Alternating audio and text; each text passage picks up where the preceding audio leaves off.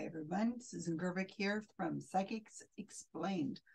Today we're going to go to the dogs. This is a Seatbelt Psychic episode. It is season 1. Obviously, there's only one season of the show.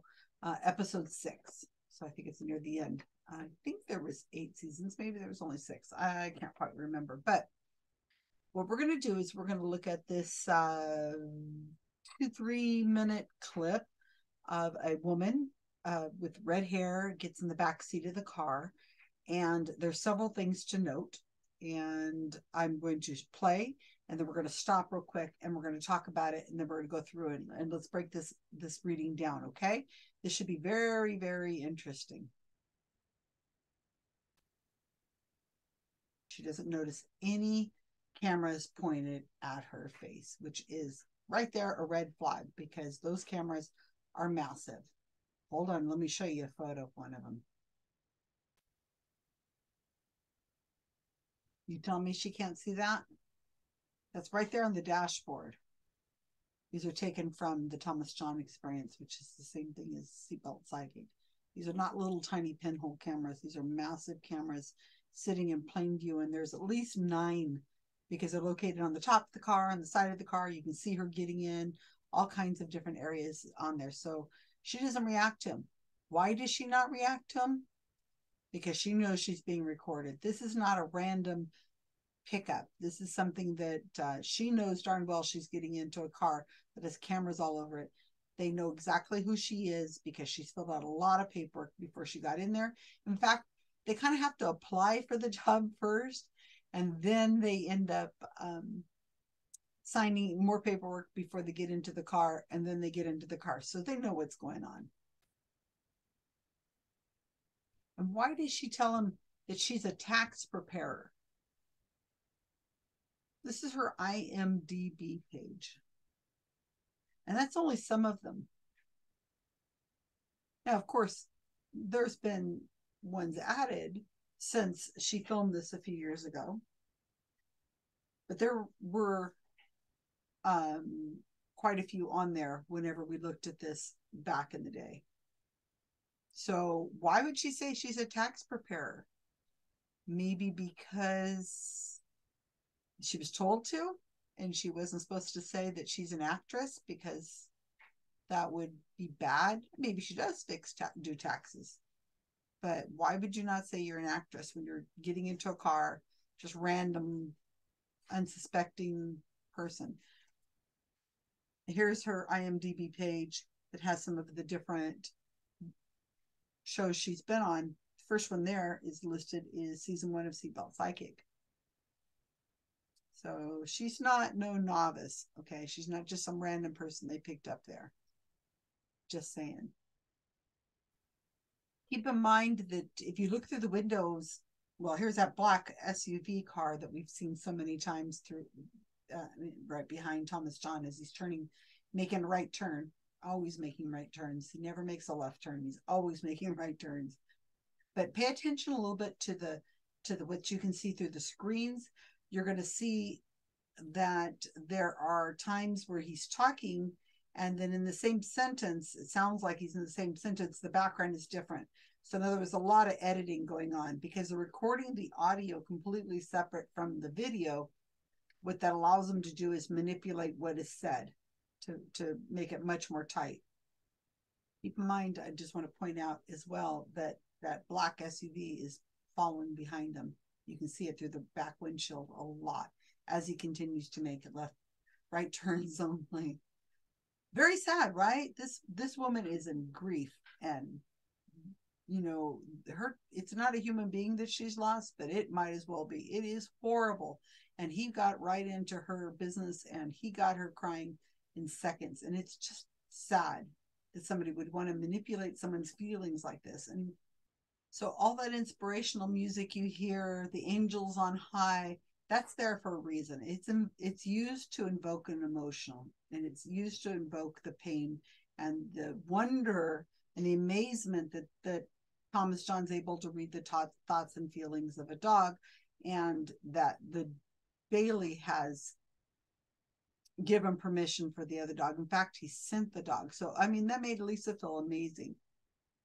So is it all right to lie to people because it makes them feel good? You tell me. I don't think it's right. She feels good about it. Maybe she feels wonderful about it. Maybe she feels at peace because she had to put her poor dog down. Now that Thomas John has told her so. But adults aren't children. I don't think it's a great idea to placate people's feelings just to make them feel good for the moment. Maybe you would disagree. I just don't think it's a good idea. So one of the things we've noticed is that this whole episode is about dogs, and I find that sweet. Of course, that pulls at your emotions. I love my cats, and I love dogs too, but I have mainly cats who would not put up with the dog. And let me tell you, I put up a lot of photographs of my cats, videos, pictures, constantly. I'm doing that kind of thing. So I think it's pretty likely if somebody was to do a reading on me, they would find that I have had a lot of cats over my lifetime, and I've had to have some of them put to sleep. And I thought it was interesting how he said, have you lost a dog? Which is kind of a gray area. Could that mean that the dog ran away and is lost? And it also fits the category of the dog died. Now, she's a woman in her 40s, maybe a little older. Of course, she has had dogs die in her lifetime, probably many. So it's not much of a reach to say that a dog around you has died. Now, if you look, and let's take a quick look at her social media. Here you can see Bailey. What a sweet little Bailey. You can see that September 1st, 2001, she posted. This is all open on her Facebook page, by the way. I did not have to friend her to be able to see this. It took me a couple seconds to type in the name Lisa Cash, which of course he knows because she's applied to be on the show and they've hired her to be on the show, and she's filled out all this paperwork. It takes, go try it. Go look on Facebook or Instagram and type in Lisa Cash, and you'll see the picture of a woman with red hair, and you will say, this is the right Lisa Cash. You're on the page. 30 seconds, you'll be seeing the same things I'm looking at. So here's in 2001. Here's Bailey, and it shows that it was a rescue. And then throughout the years, you can see she loves her pet. She had him for a very long time because she got him in 2001. And here, this is 2012. And there's another picture of Bailey. What a sweetie. Look at that. And another one of Bailey. And another one of Bailey. And here she is with Bailey right there. And then here's Bailey has his angel wings. Wishing you're close by this season and always. And there's Bailey. And that was 2017, I believe. I think that's what it was. That Bailey got his angel wings. So what am I saying with all this? I'm saying that Thomas John and the Seatbelt Psychic people are willing to manipulate the grief of anybody just to get their show. And this is all findable. It was super simple to find this information, and he didn't have to go very far. So about the dog being attacked, I'm sure that's on her Facebook page or her Instagram page if you should want to look. I'm not too interested. I know that it's on there somewhere. All he said is, I heard you were attacked. And then she went into the detail, because remember, sitters are always trying to hold on to that moment that they're in connection.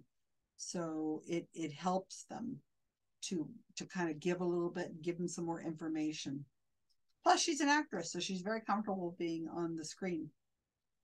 So I thought it was also interesting. I don't know if you saw the black car that's always following behind him, and that he's always making right turns. I have a couple articles on this. I think it's important to pay attention to what's going on. Plus, if you look at it again, you might want to watch the video again, turn off the sound, and just watch what's going on behind him. Well, I guess you'd have to leave the sound on, because what you're looking for is he's in mid-speech, he's saying something, and then the background doesn't match what he was just at. So it's like it's been spliced. You can tell how it's been spliced. And you see that happening a lot in the show. I mean, that's true in all reality shows, all shows ever, anywhere. They're going to be splicing them as much as possible. But the thing is to notice that this is a psychic reading that he's trying to say he's communicating with the dead. And so when you start splicing things and cutting and editing and moving things around, then it's not a way of saying it's genuine communication with the dead, because now you're saying that I'm just manipulating words. I could make Lisa say almost anything and agree to almost anything that he's going to say. I mean, those could have been completely different statements that she said, and then the editing team, to make him look as good as possible, has just changed it around to be able to get the best possible, because they want to reflect Thomas John the best. They want to have season 2. That's obviously the goal. So I hope you enjoyed this video. It's a very short one. It showcases how easy it is to manipulate emotions for pets as well. Like I needed to tell you that. Of course, anybody who's had a pet in their life that they've loved and has loved them would know exactly what I'm talking about. It's just more manipulation of people's emotions. I find it cruel. If you see that I missed anything, Thomas John certainly did. No dead people came around her. All she had in her life was the dog.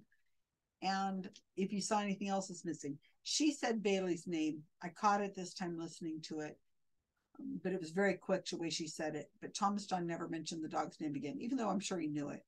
He also knew there was going to be another dog coming soon, because he knows how to use Instagram and Facebook and see where she's posting those comments about that. If you think there's anything else I missed, please let me know in the comments of the video, and please subscribe and share this video. I really appreciate it. You guys have a wonderful day.